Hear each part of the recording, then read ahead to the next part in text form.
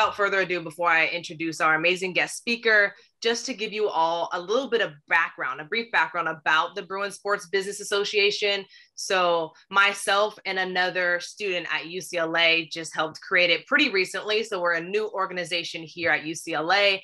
And our mission was to not only bridge the gap between students and student athletes here at UCLA, but also just to create a space for people who are like-minded, who are driven and passionate about the sports industry. And so one thing at UCLA, we are, once again, the #1 public university in the world. And one thing that we don't necessarily have is sports directly related majors. So that is one thing we created with in mind for creating this business association at UCLA, was to be able to bring this space so that students and student athletes alike can learn from powerful figures, people who have experience in the sports industry, and can learn that as they get ready to navigate that space themselves. So that's a little bit of background about the Sports Business Association. Once again, I'm the president. I'll be moderating today, and we're super excited to have you all, whether you're a student, alumni, family, and friends. We're super excited to have you. So without further ado, last time, our guest speaker today is the Martin Jarmond. And I'll go ahead and start off just to give you guys a little bit of the agenda, what today is going to look like. So I'm going to do a brief introduction of our guest. We'll have Martin kind of share his story, a little bit of how he got to UCLA, where he is now, and his plans for the future. I'll also start to lead a discussion based on questions that our BISBA executive board created. And then in the last 15 minutes or so, I'll also open it up to the entire audience, all of you guys. So if you guys do have questions that come up throughout, don't be shy. Just the one thing I ask of you is to please use the raise hand function, or at any moment, feel free to just type the questions in the chat. So look forward to all the questions that you guys may have. And at the end, I'll conclude us out and talk about our next play. So now, just to give the formal and brief introduction, who is Martin? So today we have our guest speaker, Martin Jarmond, the Alice and Nahum Lehner Family Director of Athletics at UCLA, AKA our UCLA Athletic Director. In the 2000s, he was the former D1 basketball player, actually, at the University of North Carolina, Wilmington. And there he was a 2-year captain. And he led his team to the first ever NCAA tournament appearance in 2000. By 2001, he graduated from there with the Bachelor of Arts in Communication Studies. And shortly after that, he earned his master's in business administration and a master's in sports administration at Ohio University. Shortly following that, he became the Assistant Athletic Director of Development at Michigan State University, then hopped over and became the Chief of Staff and Deputy Director of Athletics at Ohio State University, and was a lead administrator for football and basketball there as well. Then briefly, he was also, in 2017, he became the youngest Power 5 athletic director at Boston College. And that was at age 37. And he was also the first Black athletic director there as well. Now to the present, he is now the UCLA athletic director. What a lot of athletes, I think he's a Westwood hero for the UCLA, Nike and Jordan deal, and so much more. And yes, if you look over to the right-hand side, screenshot it if you would like. These are the pictures of him back in his playing days as well. So just a little bit. I took a screenshot of that. That's hilarious. So definitely screenshot that if you want. But we had to throw in a little throwback. So without further ado, Martin, thank you so much. I'm going to stop screen sharing so you can see everyone and kind of take us through your journey to, I briefly mentioned your history and background, but take us really through your journey of who Martin was as he came to UCLA. So I want to say welcome and thank you for having me. And Christina, thanks for getting this and pulling this together. I don't know if I would have done this or committed to it if it wasn't for you and your connection and kind of interacting with you already as a leader among our student athletes. And I love being engaged with you guys. I mean, that's really important. I see Bo right here. What's up, Bo? I see, I can't go through right now. I got to stay focused. But anyway, to all the student athletes on here, I appreciate you coming on. So I'll say briefly, I like more questions. I think that's the best conversation. This is for you. I assume most of your students, are there any alumni in here also? Oh yeah, alum 2019. There we go. Okay. Shout out Chloe. I see you in there. Okay. All right. Yeah. Okay. Jack from the Inland Empire. There we go. Okay. All right. So this is for you, so if you have questions or thoughts or, whatever, I think the best conversations, at least that I'm a part of with Zooms, are when it's very engaging, very interactive. I know we're going to do with the board Q&A, but also if you have something, I'm not looking at the chat, but Christina or somebody can maybe catch that. And if it's something good, we'll hit it. So anyway, yeah, I'll just briefly say, what a time to be alive. You take a new job, you come to Westwood, you move 3,000 miles. I came from Boston during the pandemic, and I've never eaten inside a restaurant in LA since I moved here in September. How about that? Think about that. I've been here since September, and never once have I eaten inside of a restaurant yet. It's crazy, right? So just imagine you move to a new community, a new place, and places just aren't open, And then the other piece that's really interesting is I'm a big connection person. I think energy and connection are two of the most important things, not only in sports, but in business and life. Connectivity and energy, right? Think about the teams, the best teams you've played on. You were connected and you had great energy, right? Like you were one to be around each other. Or think about not even teams. Think about groups, or for those non-athletes, whether it's a group project, whether it's something you did with other people, right? The best ones, you had that connectivity, you had energy. So that's what I'm about. And I think that's really important. And that's what makes it so hard right now, because we're not able to connect in a way that we normally would. I have head coaches that I still haven't met yet. I met Chris Waller, the gymnastics coach, in person for the first time last week. That's just how crazy things are. But no matter what, in chaos, you've got to find the calm and you've got to find a normalcy. And that's really important. That's what I've tried to do kind of with the routine, with finding hope and optimism. You got to be positive. You can't let everything happen and bring you down. They're going to have moments where you do, but I think it's really important to get back on that positive train, because you're going to get eaten alive if you're not. You got to have energy. You got to have juice. You got to let's go. I want to be around people that have juice, that have energy. That's really important, especially in sports. It's really competitive. It's a game of inches. And so you gotta focus on the detail. You got to get in the weeds, and you got to grind it out. And that's kind of my mentality coming to Westwood is we got to grind it out. We got a lot of work we got to do. You got to have that energy, that focus, that drive. And that's hopefully what I have and what you'll see from me. But I'm excited to be here, and I'll shut up right now, Christina. Is that good? I'm getting ready right now. You know what I'm saying? I'm getting that jab, that left jab, that right cross. You brought the energy. You brought the energy, and so yeah, I definitely can start us out. I can start us out with the executive board that had some questions prepared. So we'll start off with the softball. We'll start off we'll ease you in. So first question for you. You're talking about energy and having this kind of commitment to the game, maybe that drive around sports. So at what moment did you realize you have that background in sports, but at what moment did you realize, that you might want to become an athletic director? Was there one moment, or did you always just want to work in sports? That's a great question. I did not know I wanted to be an athletic director probably until even when I was at Michigan State. I was at Michigan State for 7 years, 03. I probably towards the end of my time at Michigan State, it was kind of like, do I want to? But I really still didn't know until I got to Ohio State. And I got under the athletic director at Ohio State, Gene Smith. And I saw him. I saw someone that was like me. He played college football at Notre Dame. He's from Cleveland, Ohio. I'm from Fayetteville, North Carolina. Humble beginnings. And now he's Black, and he's an athletic director.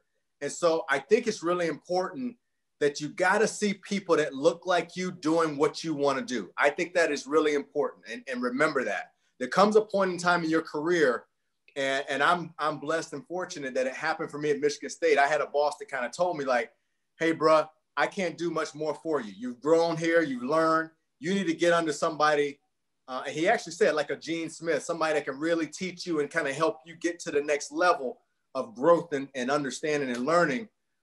And that was important. But even more important is I saw somebody that looked like me doing something that I was like, man, that's kind of cool. Like he's making decisions. He's making happen, right? Like I want to be in the room when it happens, right? Like that's important to me. But I will tell you, going back to undergrad, I played college basketball. I always liked being on a college campus. Like, you know how you go walking in between classes? I go to, we call it the Hawks and Nest. I don't know where on campus we like eat, not the cafeteria, but kind of like where Chick-fil-A and stuff like that would be.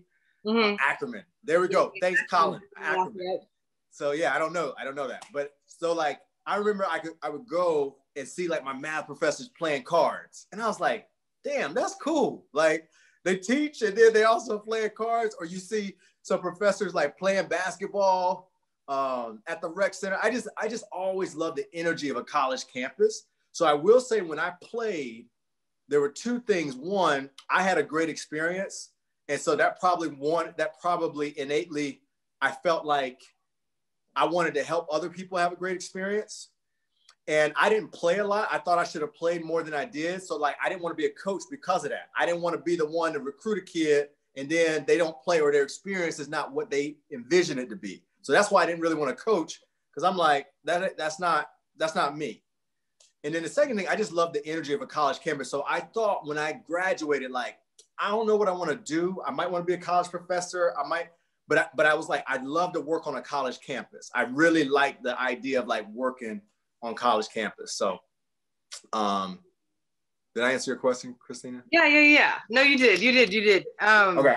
So going off of that, you guys can't see the UCLA right there, right? I keep worrying about it. You got it. You got the UCLA. Now I'm gonna loosen up now, because you can't see it like that. It's all about the brand and the narrative. I think about that. Like I need the UCLA to be up there.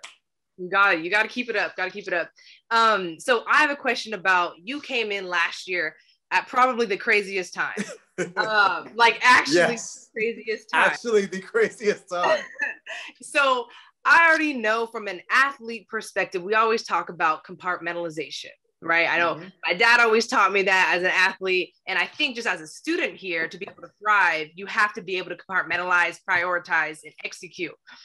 So, but you came in mid-pandemic, COVID, world crisis, racial climate crisis. Social justice. Yeah, everything. And then on top of all of that, we had a lawsuit with Under Armour.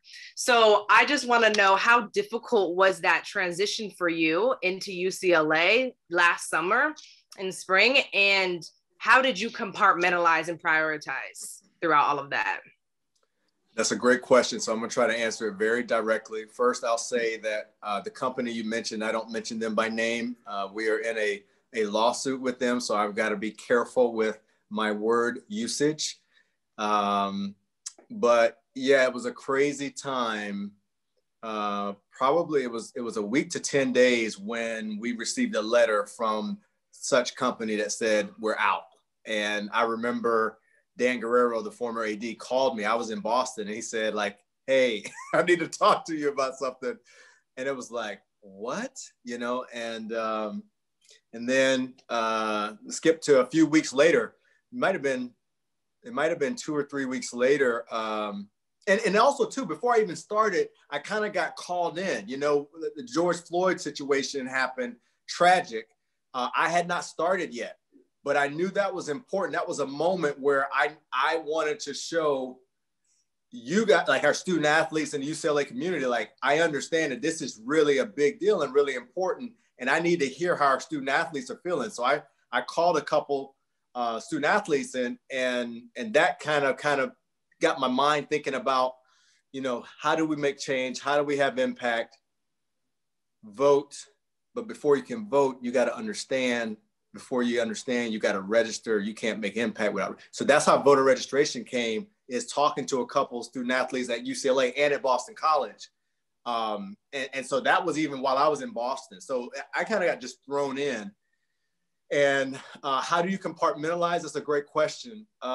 When there's chaos, right? Just You got to find something that's like, this is my phone. You got to find something that you can like lock in on and stay right there. That's really important, and it's focus. And so for me, when everything around you is so unpredictable, you have to create things and focus on what is predictable. What's predictable? Myself, my thoughts. Am I going to focus on that former company that dropped us and what the hell I'm going to do? Or am I going to get real focused and go in and say, you know what? This is an opportunity. Because you know what? We don't need to be with them anyhow. And I'm going to try to find who's the best, that's got the best gear, that's elite, that's innovative. This is an opportunity. Is it going to hurt financially? Absolutely. But you know what? Without struggle, there's no progress. You got to go through it sometimes.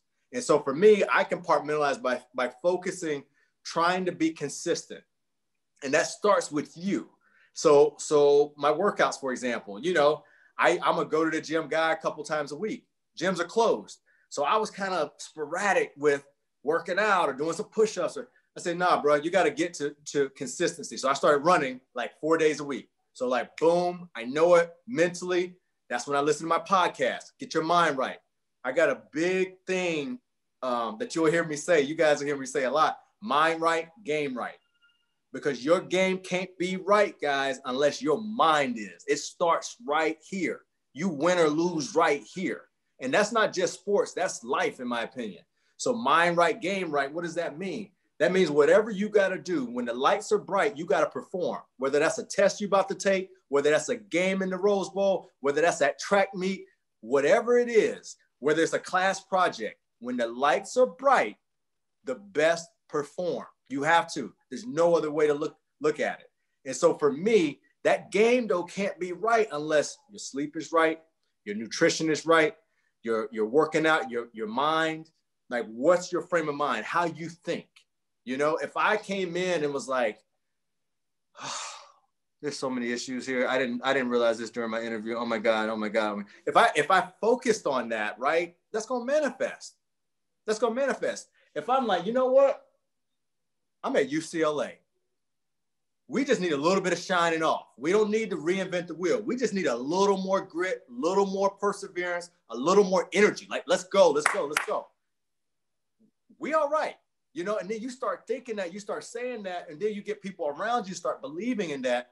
You know, that's big. Mind right, game right. Because at the end of the day, as an athletic director, and I truly believe this, as an athletic director, you're only selling two things. When I say selling, as AD, you sell a lot. You do donor events, you do season ticket holders. You're trying to convince somebody to come to an event, to invest in your program. You're always selling. In every business, you sell, right? And for me, I look at it as either I'm selling hope or I'm selling winning. That's the only two things I'm selling. I'm selling one or the other. We may have one program that's winning championships left and right. You're selling winning. Look, be a part of this. This is a winning program. Let's go. Or you might have a program that's not quite there. But what can we do to create that energy, that positivity to say, you better get on right now. You better get on right now, because that's hope. This is going somewhere. You got 25 programs. You're going to have programs that fit both of those, right? But that's what I'm selling. So how do I do that? You compartmentalize. You focus your energy on obviously the things you can control. But I really think you got to stay up. What helps you stay up and in your best frame of mind? You know, like, that's really important. Mind right, game right.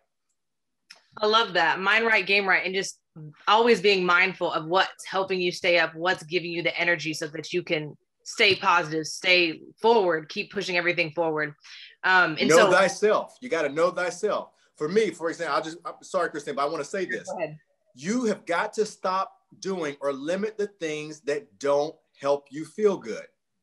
You know, if I get into something, you know, one of the things, I'll give you an example. I mean, you lose a football game. If I went on Twitter and looked at my mentions, my wife, I mean, I'm gonna be in like a pissy mood the whole night and the next day.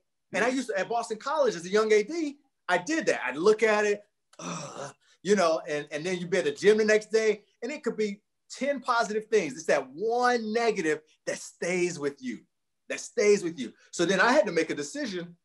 I got to have discipline. I can't look at it because it doesn't put me in the right frame of mind. These people don't know They don't understand how hard it is to win. They don't understand what goes into it. They have no clue. But you know what? That's not their job to have a clue. It's my job to have the discipline and the focus to not do the things that don't make me feel good, do the things that do. And so you got to know yourself also in a time of chaos. What helps me? What fuels my mind? What takes away from it? Your friends, negative energy, like all of that, you got to know yourself too. And I'll stop. Yeah, no, that's great. And I think it's funny because I think a lot of people on the call probably was prepared to hear just some career advice, just hear about your experience there, and you're getting a motivational speaker all in one. So no. Definitely with you. We're following you. Yeah, I'm fired up too. You damn right I'm fired up. You should be fired up. So going off of that, so now I think we're all on the same page. We're going to start to remove the negatives out of our life, right? One of the books I started reading for my grad class actually last quarter was the seven the 7 habits of highly effective people, right? Stephen Covey. And so one of the things he talks about is constantly sharpening the saw. So for you personally, you remove the negatives out of your life or the things that suck out that energy from you. But for you, what sharpens your saw? Is it books, podcasts, family, friends, mentors? What is it for you that gives you that energy and gives you kind of that mindset to keep pushing forward and show up as your best self? It starts with me. It starts with the voice in my head. So I am very mindful when I go 0 dark 30 and I'm like, Jay, relax, bruh. Hey, it's not Rome won't build in a day.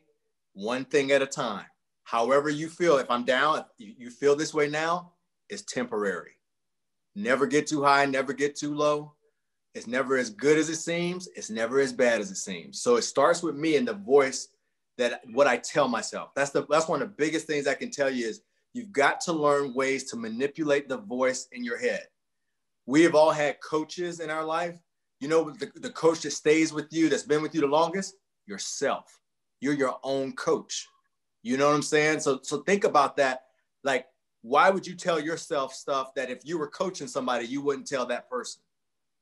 Like, man, you're no good. You wouldn't tell that to somebody that was on a team of yours, right? That you were coaching. Why are you going to say that to yourself? Oh, I ate something.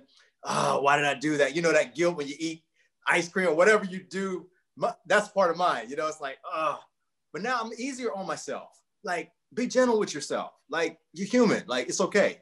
So it starts with me and the voice in my head and what I tell myself. And I'm a very positive person by nature. So I try to I just feed myself with that. And then it's working out. I'm a big movement person. You got to move every day. Even if it's just walking, you need to move. And we are fortunate in California here. Man, it's sunny every day. Like if you were in the Midwest where I was before, the Northeast, it's like a lot of gray days and you're like, oh, man, it's beautiful out. So you gotta, for me, it's movement and energy. That just helps me get going. My workouts, again, that's really important. I can't miss those, especially when I'm getting more stressed. That helps me. Prime example, quick example, during the football season, we were supposed to play Utah and this was like a Friday's the day it changed. And I remember mid-morning, I went to football practice in the morning, we're going to play Utah. And then mid-morning, I got a tip from somebody that said like, hey man, I'm hearing Utah's having some problems. And I'm like, what? And this is like 10:30 or something. So long story short, I'm calling the conference. I'm trying to make moves and get the Pac-12, like get off your butt. Like we got to start talking about this in case this happens. And it got so stressful at some point that I had to stop. And I told the Pac-12, I was like, look, I'll call y'all back in 20 minutes. And I literally ran. I had to go run. I had to just think, clear my mind, run.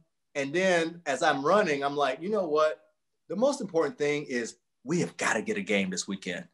These guys have practiced too hard, worked too hard to not get a damn game.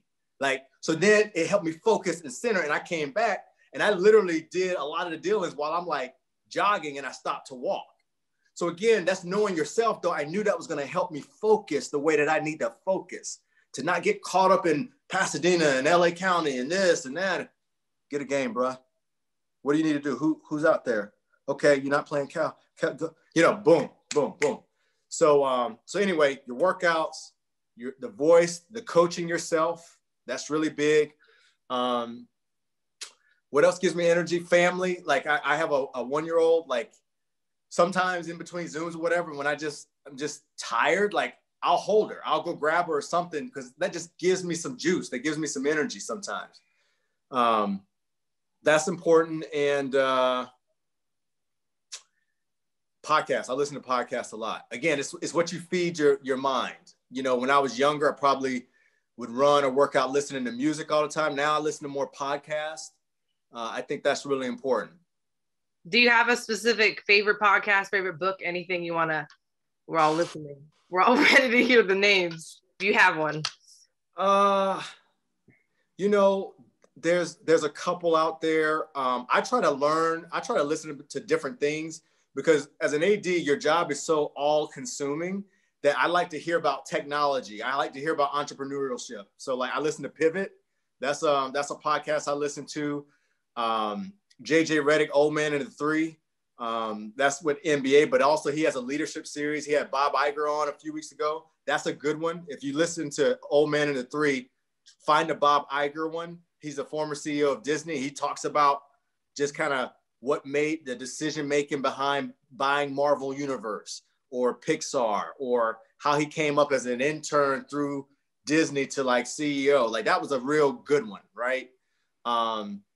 Because you can always get little nuggets and tidbits. So I say those are two that come off the mind. But I listen to Fresh Air, NPR Fresh Air. This is stuff y'all wouldn't care about though. When I was your age, I would listen to NPR Fresh Air, man. I'd be like, man, Fresh Air, what the hell are you talking about, man? Fresh Air, you know? So. You know, that's funny. I think some of us might check it out. You know what I mean? We're trying to be like you. And so one thing, kind of going be better than me. Don't be like me. Be better than me. Be better. Always striving to be better. I have a question. So I think everyone on this call can agree UCLA is the best school in the nation across academics, athletics, everything. Altogether, it's the full package. So for you, with experience at all these different schools and now here at UCLA, even with such unprecedented times, what is your favorite thing about UCLA or the Bruin family? Well, I'm going to have an asterisk by this answer, because a lot of things I haven't experienced. Like I've heard that Bruin Walk is really cool when students are on campus. You know, I don't know what that feels like, you know? So there's so many things that I'm sure that I will learn and get to do or experience that I'll appreciate. So you just got to remember, from my time being here in September to now, probably best thing I like about UCLA. Is that the question? Best thing I like? Yeah. You know, I would say the people, you know, whether it's student athletes or whether it's like faculty or vice chancellors, at UCLA, you recognize quickly you're around elite talent. Like people are really talented. And that's not the case everywhere you go, because UCLA is a desirable place. So it attracts the best, and like iron sharpens iron. You get better when I'm talking to the vice chancellor communications and we're trying to figure out, like we are now, with a statement. And I'm like, you know, I think I should get interviewed, and I think I should be straight up and say this. And she said to me, no, you know what? You weren't here last year. Why are you going to answer questions about last year's budget, for example, when you weren't here? And then that's on, yeah, you know what? I didn't think about that. For me, I was just trying to be transparent and be the front person. Well, sometimes you got to take a step back. Sometimes you don't need to be the front person, and you let the statement or whatever it is speak for itself. You don't get that everywhere. You know, she made me better by the way she challenged what I was saying and thinking to do, and it made me shift. So I think the best thing I like about UCLA is the people, meaning you're just around talent, man. Like it's just really talented people. And that, to me, that makes you better. Like it depends on how you look at it. You know, you can compete, but you also, you know, push me to be better. You know, we've had meetings where, Christina, you were on, and I met with, you know, some Black student athletes, for example, and it pushed me a little bit. Like I made an example of, like, you know, when you're Black, I've had my former boss tell me to cut my hair before I go on a job interview, and I cut it. And then I had somebody say, like, nah, man, Mr. Jarmond, I ain't cutting my hair. Like, that ain't me. And I'm like, no, young blood, you need to cut your hair, blah, blah, blah. And then it made me sit back and be like, man, am I missing it? And I started listening, and it's like, no, we both got a perspective. And so I need to learn from you, just like you need to learn from me. And I love that kind of like environment. That's talent. That's people that are bright, that are talented. So that's what I like about it. Yeah, no, that's awesome. And I think that shows just like the adaptive leadership, just like a constant evolution of your mindset growth, that growth mindset too. And also just having the humility to kind of look back and reflect at yourself too, you know, and being able to grow from every situation there. So I'm gonna ask one more question that the e-board helped prepare, and the audience and all of you guys, if you guys have questions, now you guys can put it in the chat or use the raise hand feature, and I'll toss it off to you guys as well. So my last question from the e-board, we have to talk about the Nike. Jordan and Nike. I knew you were going to say. Of course we have to. You know, I've been here so long. I was here when we had Adidas, and we were begging our coaches to sign with Nike. I got to take this off of this. You're getting me all hot right now. You know what I'm saying? I'm getting hot right now, man. I'm getting upset. You know what I'm saying? Do us like that. Why you? Never mind. Let me stop. Sorry. So we were, I've been here for some time. So, you know, I was here with the Adidas. We were begging our coaches, trying to get some Nike and Jordan. I was here with insert name company here as well, as we all were, as we're finishing out that contract and begging our coaches, Nike, Jordan, never thought it could happen. And all of a sudden it happened. So for you, you know, I saw the article talking about how you started listening to the athletes, what the athletes wanted at this time. So can you talk a little bit about that and what contributed to you actually kind of going through and trying to secure this Nike and Jordan deal?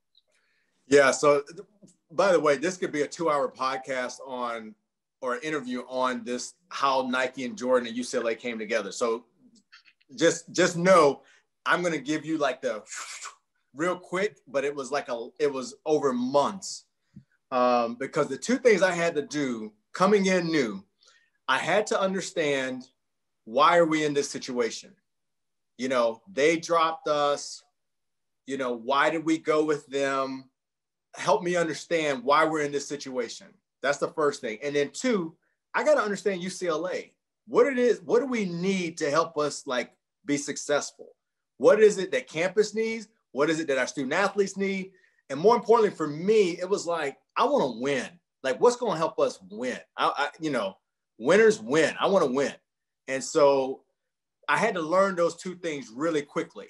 Like, what happened here so you don't make mistakes that you've made before, possibly, and then understand the culture about what it is that we want. So it happens. I asked some student athletes, because, you know, everything is recruiting and development. You recruit talent to any organization. It's recruiting and development. Recruit the best or the best you can get, and then you develop those people in your organization, and hopefully they rise and it makes your whole organization better, right? If you're a junior, you get better, sophomore, junior, senior year. So I had to understand like what's important from a high school student, like, what's hot? I don't know what's hot, right? What's attractive? What do people want to be a part of?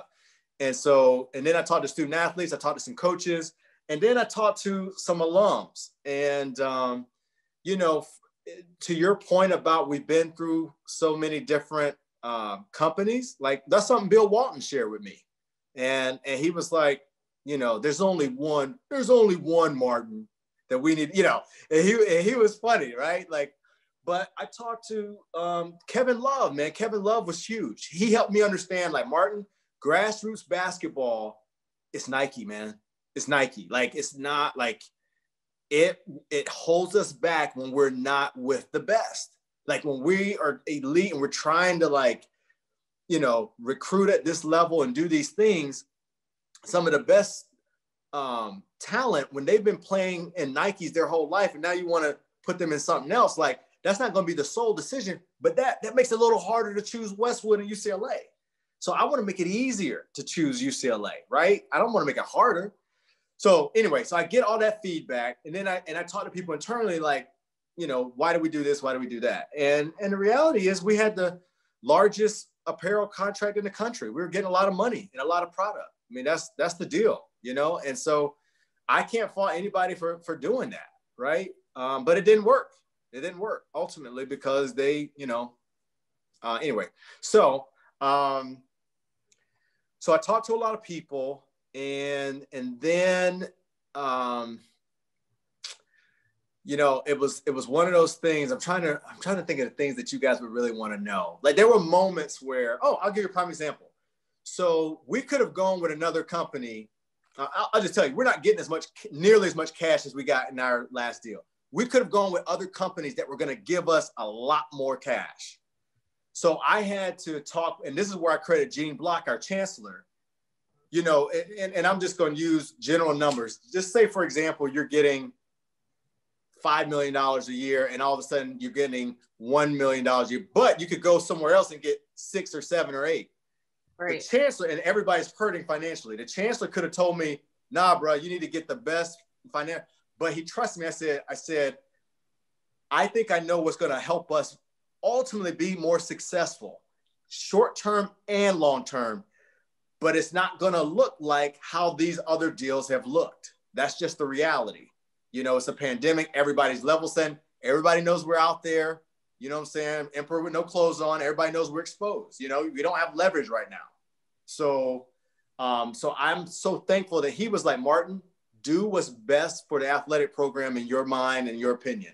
And so that gave me some wiggle room to say, look, I'm going to sacrifice the short term for the long-term vision of what I think we need to do and what we need to be, and create an energy and be with the best, but create an energy and a buzz about UCLA, right? And so you start talking to companies, and they're all UCLA was attractive, but then you learn some things that maybe you don't want to face, but you have to.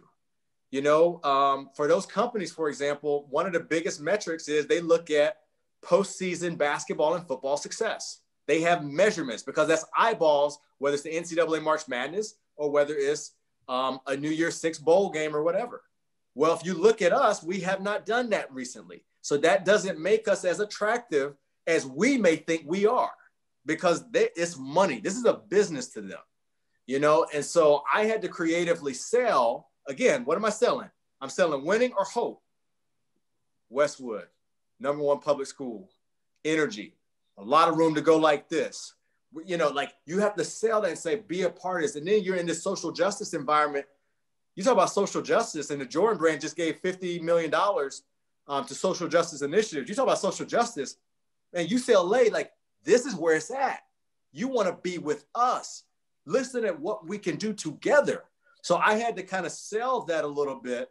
And I don't want to overstate that. UCLA is UCLA, but I will tell you some of the metrics they use business-wise.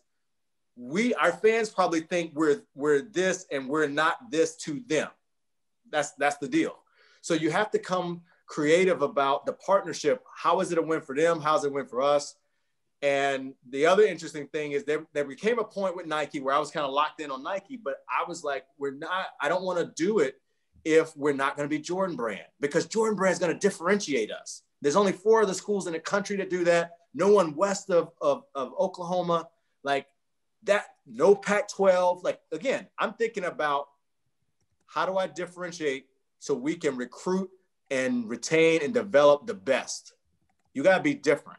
And so I told him, like, I don't know if this is going to work if we're not Jordan Brand as well. And Nike came back and said, look, it can be this. If it's not Jordan, I don't know. They couldn't get a hold of Michael for a while. Like he was golfing and stuff because everything, he's the final sign off. Michael is. And because it's an investment from the Jordan Brand company.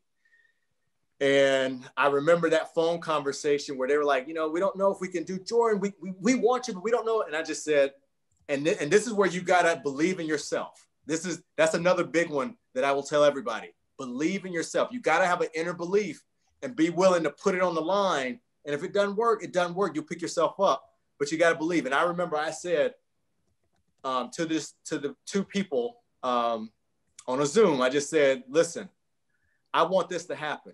But if we're not Jordan Brand, I don't think I can go to my chancellor and say no to these other companies that are going to give us a lot more money and stuff that you guys are going to give us. I got to have it. And I think we're worth it let's, and I just put it out there. I kind of said, if it's not JB, I don't know if this is going to work. I don't know. Reality, maybe I still would have done it, but you got to play that chip when you can. Right. And you gotta believe in it, man. And that was the moment that was like scary for me. Sometimes you got to step out on faith. Like I felt like they wanted to do it. We wanted to do it. Can we get there? Can we get there? It's gotta be Jordan though. And they're like, and I'm like, no. This is gonna be beautiful. We gotta do this the right way. This is the way for UCLA, or I don't know if I'm gonna be able to do it. And they came back to me a week later and were like, all right, we got you. Now let's get into the nitty gritty of, what it looks like, what's important. And they asked me that. And I said, product innovation. I want to be with the best. I want our student athletes to be in the best. And that kind of, and then I wanted a shorter deal. Normally deals are 10 to 12 years. Well, like I said, we have no leverage right now. We're on an island. We're in a lawsuit. Don't know what revenues are going to be. So I said, hey, the Olympics is in 2028. I'd love a shorter term deal and to be able to come back to market when we're better, quite frankly, when we're better positioned and we're not in a position of need. We're in need right now because we got dropped.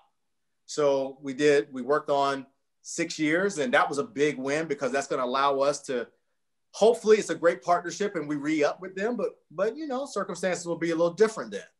And, so anyway, I don't know if that answered that. Those are just some of the highlights. Yeah, no, that's awesome. That definitely answers the question. I'm only salty because this is my last year, so I won't be able to see any of it. We'll get you some gear. You know what I'm saying? We'll get you some gear next year. Yeah. So let me toss it out to the crowd. I see a few hands up. First, I'm gonna call on Colin. I saw his hand up first. He's not only the vice president here at BISBIS, but also a student athlete. So Colin, go ahead. Yes, thanks, Christina. I appreciate it. And Martin, thank you so much for joining us tonight. I really appreciate your time and all that and the wisdom you're sharing with us. It's really cool kind of getting to learn like the intricacies of what it's like being an athletic director and all that. And so in building on that, like I only got the blazer on. You all dressed up, man. I feel underdressed, bro. Just tried to keep it professional. Just tried to keep it professional. I appreciate it. You're looking good too, though.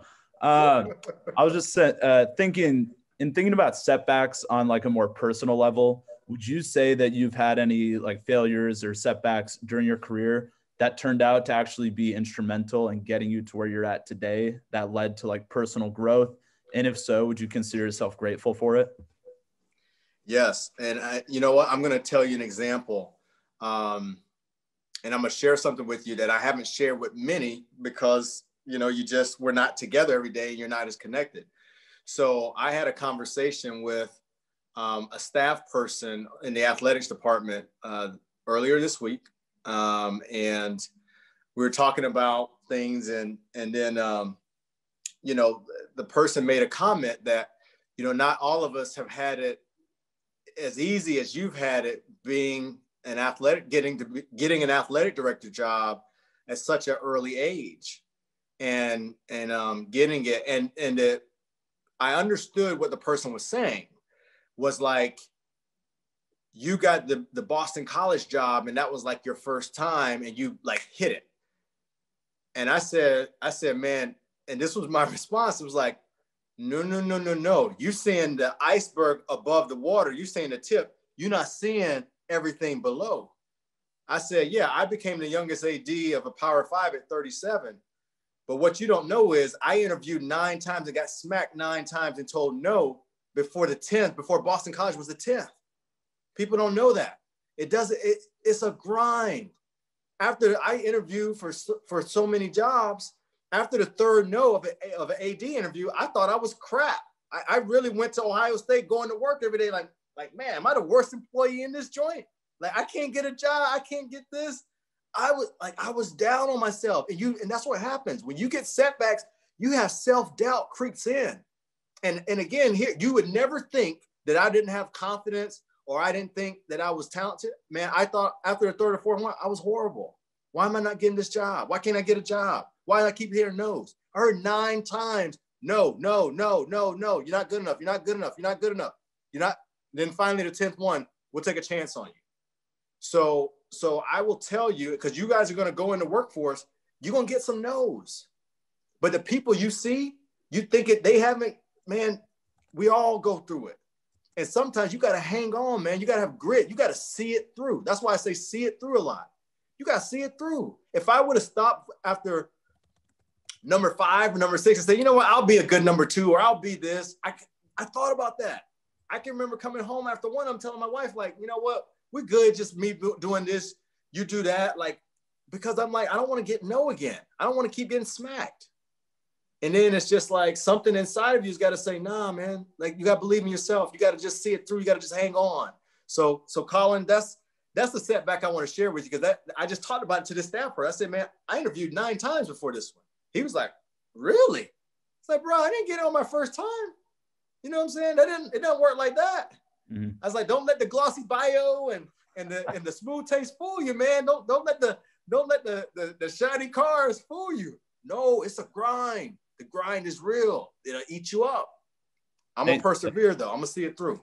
Thank you for sharing that with us. I would have never thought that, and that resiliency is truly impressive and honestly like really inspirational. So thank you. And I take names for all of them that said no. When I get that no, Martin, Martin, Martin. Oh. Remember that up here. There you go. Yeah. I got you. Thank you. Back to Christina. Yeah, no, Martin, thank you so much for sharing that, because I don't think people talk about their failures enough. You know, you see it just from what it is on the outside. You know, you see now that we have the Jordan deal, you see you at UCLA with the photo shoots and all these things, but what did it really take to get there? And you definitely can't undermine that. You know, you have to really, like you said, see it through on your own individual level. Never assume anyone else just got it, you know? So thank you for sharing that. And I see, Chris, you have your hand up, so I'll pass it out to you for the next question. Hi, everybody. Thank you, Mr. Jarmond, for coming through. Appreciate your time. I recently read something in the higher ed article, and it was about presidents and ADs being under pressure.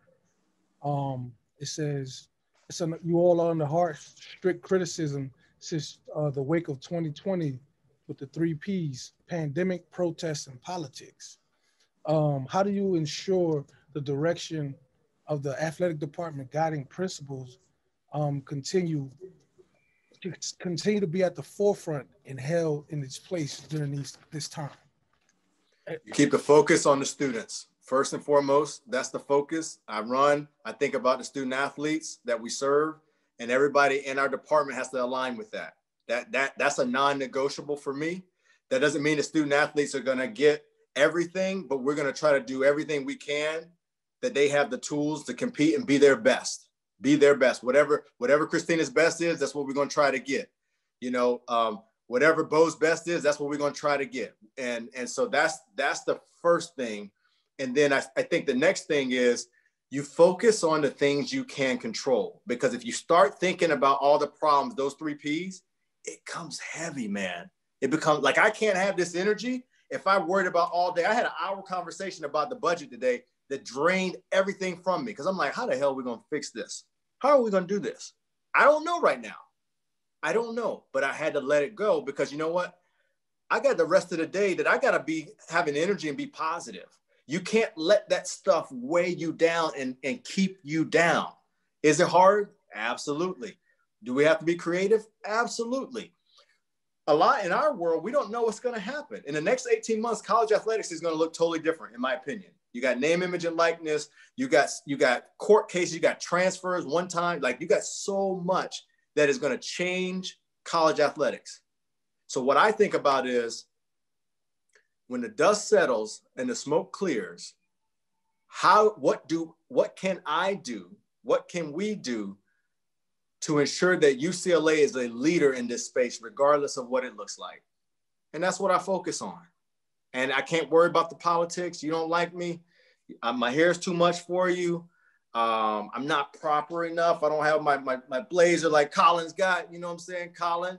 There was a time where I used to do everything thinking this is what people want. And now it's like, no, man, be yourself. I'm not, you know who is the best at being themselves? Me. You know, like, I'm gonna be me, I'm gonna do me. And how do you do that? You just make sure your goals and values are the same. A great education, a great experience for students, I want to make sure our athletic department is an environment that people can grow and develop and learn and want to be a part of and have energy, and let's laugh, let's have fun. Those are the things that are important to me. Mind right, game right. See it through. Love that. And we got going off of that. Actually, there's two alumni questions in the chat that are very, very similar. So I'm just going to read them out from Jerry Flintoff and then also Linnea. And so similar questions. They want to ask you about what is your approach to coaching the coaches, especially, you know, coaches that are older than you, especially you being an AD at such a young age, even at Boston. So how did you approach that? How did you get other coaches to open up to you, you know, with your young age too? And how do you also continue to develop athletes too that way? So I will tell you, first, I'm a lifelong learner. I don't have all the answers. So I try to come into a conversation with a curious mindset and understanding I'm not an expert. I don't have all the answers. So when you approach people that way, it's disarming and it allows for communication that's not filtered as much. What does that mean? That's a lot. What does that mean? So what that means is everything we do is about people. You win with people. This is a people business. Everything is about people. How do I relate? How do we connect? So what I try to do is with my coaches, I try to learn about them, but I try to learn what works best for them. And then also, what is the best method for me to challenge or question something and to try to help them get better? So for example, if we lose a game, and I don't want to use names because we got student athletes in here, but let's just say we lose a game, I might be pissed off. And I want to ask the coach that night, like, why the hell did you do that? I can't do that. But what I can do is take a day, reflect, pause. I like to pause. And when I talk to that coach and say, you know what, help me understand philosophically how you see this. And then they say, well, this is how I see this. So help me understand, how do you make that decision or that determination? And again, I'm coming at it from a curious standpoint because what happens a lot of time, I think I think this, and they share a perspective that I'm like, I didn't think about it that way. And that happens a lot. And then there's sometimes where it happens and I say, you know what, which I had a conversation with a coach last week. We ain't gonna do that because that goes against, in my opinion, what our values are and what we're about. We ain't gonna do that. You wanna bring this person in? Nah, because I've heard this about this person. I don't want to take the risk. It's not worth it. We're UCLA. We ain't got to do that. And I literally told a coach, so you got to know when you want to assert or insert yourself, but you also got to know, like, these coaches, this is their livelihood. You got to let them make decisions. They got to live with it, not me. So there's a level of autonomy that you got to let them have, right? I'll give another example. Mick Cronin.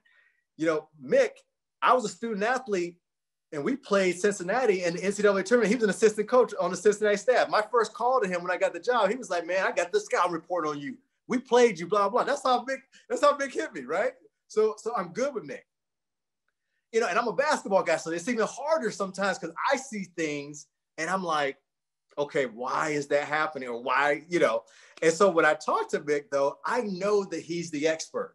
I know that he knows way more about basketball than me. And so I try to look at things in a way that's like, what can I do or say to him that's going to help him, right? That's kind of how I approach it, you know? And sometimes it's stuff that's hard, you know, like some of our, and these other coaches will see this, it's hard for coaches to wear a mask right now. So I've had conversations with coaches like, I know it's a pain. You got to pull it up. Like you just gotta do it. And that's hard because sometimes you know, you're in the heat of the moment. You want to make sure people hear you and all that, but it's very visible. So if you're the volleyball coach and you're not wearing it, people see that, and that matters. So anyway, I don't know if I'm answering your question, but I come at it from a humanistic approach, meaning I try to learn what's the best approach with my coaches. And then I assume they are the experts. I'm not, even in a basketball or something I think I know. And I come from it like a curiosity. And I tell them, and I say, look, you know, here's the deal. You're the expert, you're the coach. This is what I observed. This is what I saw. Help me understand, is that kind of how it was? It was like, oh no, this is what happened or whatever. That's a good question, by the way. No, that's super helpful to your answer, because I think a lot of students too on this call, I mean, we all have to work with people, and especially, getting into the workforce, you're working with a lot of people who are older than you too. And so navigating those relationships are super important. Imposter syndrome, all of these things, where I think age sometimes plays that factor of intimidation and all these different things. So you kind of exuding that confidence, also showing where you're coming from too, and your communication is definitely something we can all learn from. Let me add this too, Christina. The other piece, age doesn't matter to a coach if they think that you have their back and you're trying to go to bat for them. That's another important thing. You got to show that I've got your back, that I'm gonna get in the foxhole with you. That's real, and that's for all of you. Like, you have to show your coworkers, your colleagues, your classmates, like, I'm gonna get in there with you, and that age don't matter when it comes to that. They want somebody that's got their back. It's hard being a coach. You got a lot of pressure. You don't want to guess where somebody is. You want to know, like, I got you. I may disagree with you, but coming out of this room, I got you. You got to let them know you got their back until you can't, and there might be a situation where you can't. And, it is what it is. It looks like we have 2 more questions, if that's all right. One question in the chat. That's all right. We're rolling now. Now, if my kid or something comes in, and then I gotta deuces. What do you say, deuces? Do you still do that, deuces, or no? I think that's just you, but we can go ahead. I'm out of touch. No, it's all right. It's all right. So just question in the chat, and then I'll head it over to you too, Bo. So Alex said, hi, Martin, thanks for coming. I'm focused on sports analytics. So he wants to go into that. And he wants to ask about your experience with analytics through your work at OSU, MSU, and Boston College. Have you taken note of also how analytics have evolved over time? So how has that played for you? Yes, I would tell you, is this Alex that asked the question? Mm-hmm. Alex, is a great field to go into. Analytics, I think at the college level, is highly underutilized. I think it's really important with where we're going, because I think data and technology gives you an advantage, a competitive advantage, but a lot of colleges are slow moving. They don't know how to use it. So that's the biggest challenge I saw, like at Boston College. I actually met with a couple of MBA students, 2 in particular, that were going to help me understand, like, what matters to get people to come to football games, for example, and using data. But where the roadblock is, okay, we collect all this data. What do we do with it? What do we do with it? Everybody's got a full-time job. Like, how do you execute? And that's the part that college athletics, in my opinion, has not figured out. So I'm a big numbers analytics guy. I love it. I'm Moneyball, like, absolutely. Like, competitive advantage, use it. We got to figure out how to use it, though. You know what I mean? Because everybody, how do you best use it to benefit? Like, that's really what the deal is, at least in my opinion, when it comes to the college space and analytics. Huge upside, huge growth opportunity. Yeah, it looks like, Alex, you might be able to add value to this space for sure. Email me, Alex, mjarmond@athletics.ucla.edu. Anybody with the analytics that can help us. I can't pay you that much. I can't pay you, but you can help us. Okay, and then I'll pass it over to Bo for, looks like, the last question. Go ahead, Bo. Yeah, thanks. Hey, Martin, I just had a question. I was kind of building off of, you talked about your interview process coming up, and having all those failures of coming in and failing 9 times and coming back. Now that you're kind of more in an established position in your career, you're still very early on, but kind of have a better perspective now of what to do right and what to do wrong. At what point do you think you realized, this is what I have to do to be a successful AD, or, this is how I sell myself, or, in your mind, what position do you take when you go into an interview or go into a big, boardroom in front of, the Jordan brand or whatever, and how do you sell yourself? And I think my perspective, I think you're great with connecting with people, and that's your gift. From my perspective, but what do you think, and how do you implement your skills and show that to other people? Great question. Wow. Unbelievable question. I too both think a strength of mine is connection. I think I can connect with different type of people. I think that's a gift. You should focus on your strengths and less on your weaknesses. I will tell you, in the interview processes over time, I was doing a lot of interviews, Bo, trying to be who I thought they wanted me to be. Okay, I'm going to talk about, I'll give you an example. I interviewed at the University of Houston. At the time, I had heard they were all about trying to get in a Power 5 conference. So I went into that interview thinking, okay, to maybe have a chance at the Big 12 or Pac-12 or this. And again, not lie and try to oversell, but like in my mind, I was focused on how do I show them that I can maybe be the guy to help them get to a bigger conference. When in reality, Bo, I should have gone in and showed them who I am. I should have talked more about what drives me, what motivates me, because that's what they want. They don't want an idea. They want the person. They want to understand you. Is this somebody I want to, and this is another thing, is this somebody I want to work with every day? Is this somebody I'm going to like seeing every day? You know, I say grab a beer test. That's real in the job force. Is this a person that I can see myself after work wanting to grab a beer with? If the answer is no about you, you got to change. You got to be a person that somebody wants to grab a beer with, because work is hard. It's long hours.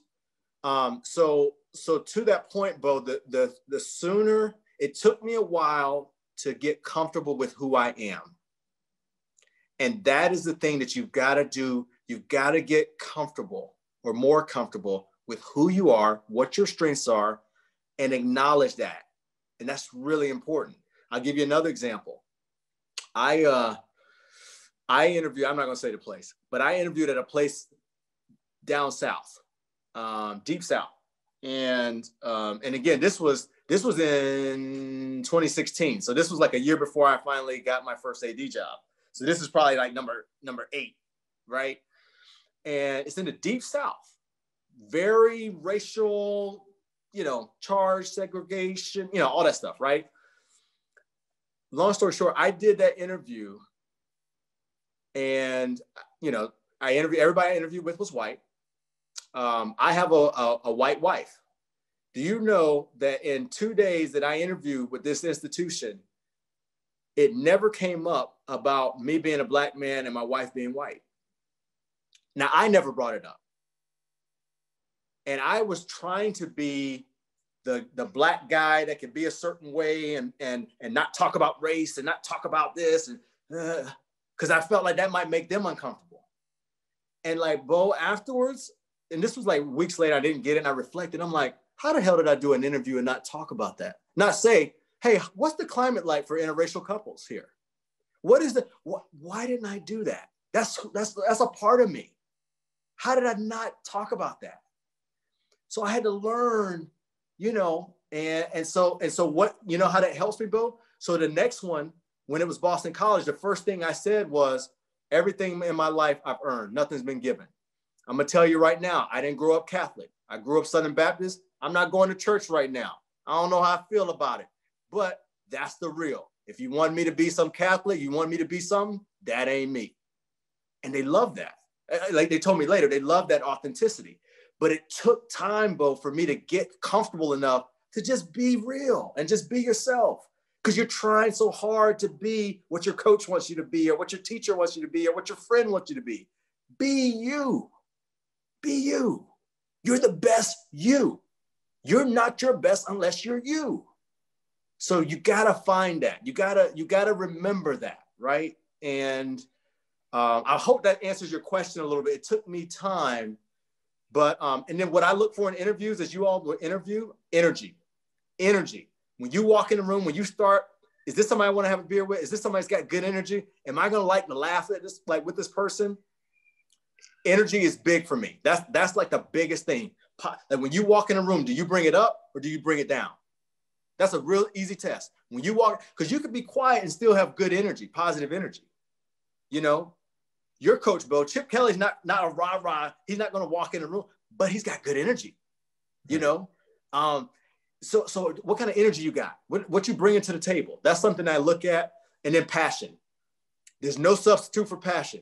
Whatever is hard. Work's hard, life's hard. I got kids, I got this, I got that, I got stress, I got parents. You gotta be passionate about what it is. If you're not passionate, I can't get with you. I can't roll with you. because it's too hard not to have passion.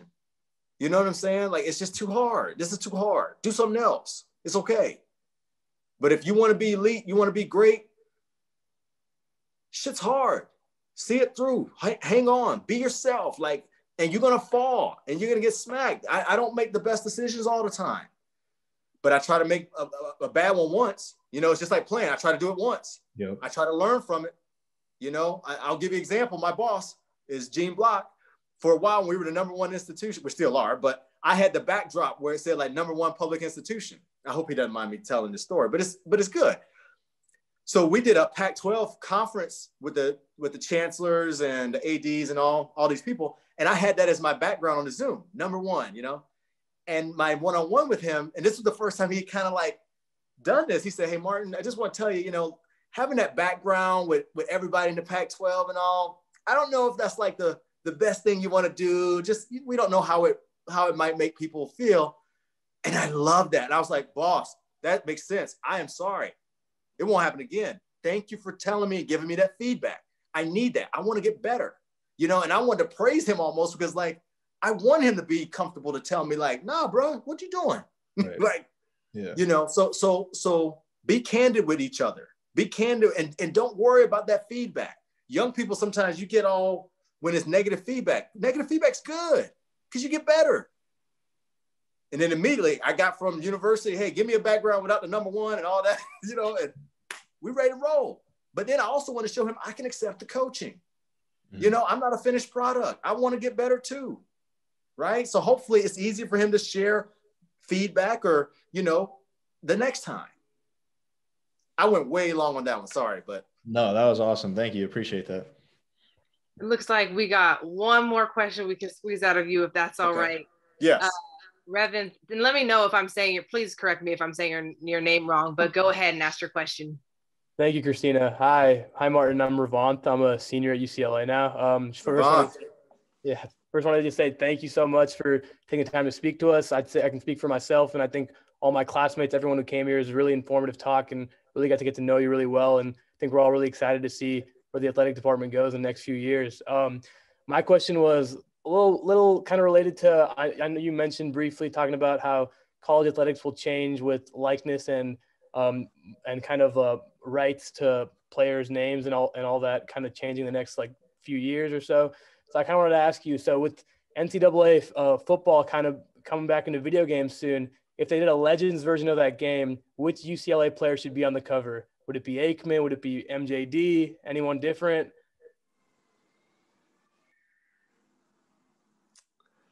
You know what? I'm going to say Gary Beeman.